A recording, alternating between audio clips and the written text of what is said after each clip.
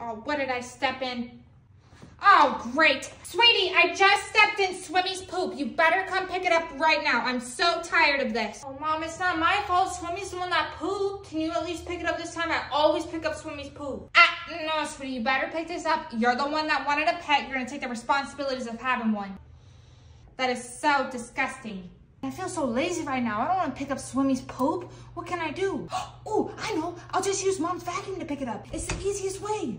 She'll never even know.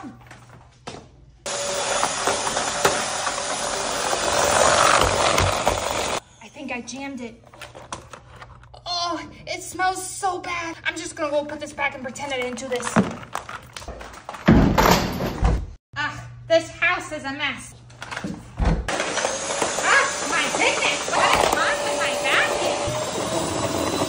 What's going on here? What's the issue?